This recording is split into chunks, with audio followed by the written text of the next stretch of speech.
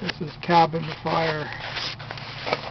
This morning I had a cabin fire forward. I keep the battery up there which the solar panel is attached to, which provides about 500 milliamps of energy at full sun. It's like a trickle charger, hopefully enough to keep up with my cell phone, and occasional use with the inverter, 100-watt inverter that I can bring up my charts on my little laptop.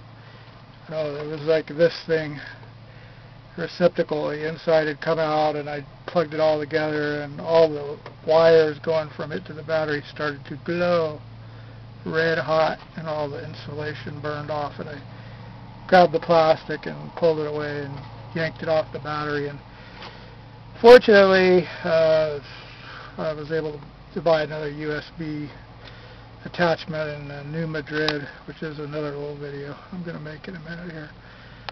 This whole cabin was billowing smoke, and glad I wasn't had to be in it. I could get out. It was kind of distasteful.